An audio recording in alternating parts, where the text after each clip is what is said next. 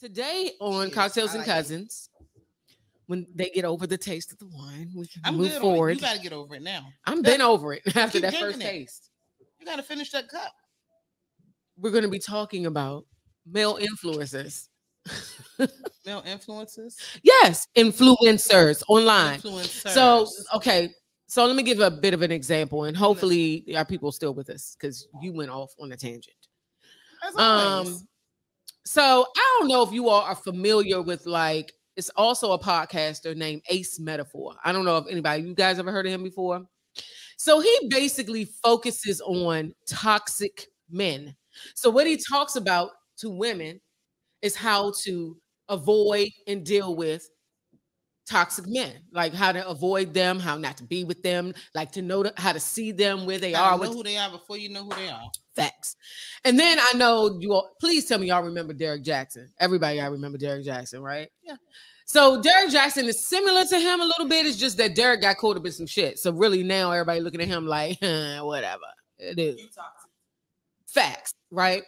But he ended up staying in his marriage, and now it's pretty much like he knows all now because I'm still with my wife. You know, remember she was in the video with him, like she was in a sunken place. Like, I don't know what's going on. Oh, yes. So we will talk about that too. He got caught again. No, bring talk it on up. Look at her. She's Bring like, it.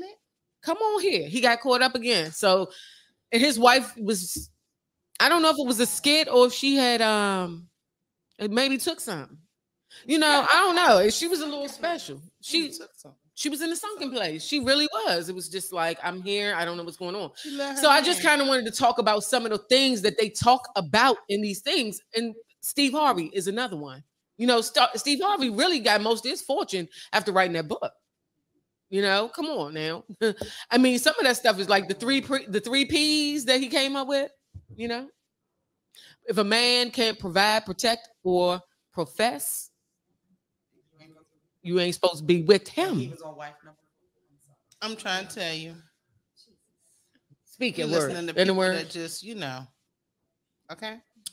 So listen, sometimes people could tell it better than they can practice. Okay. Oh, okay. But no, I'm gonna tell you how I feel about that.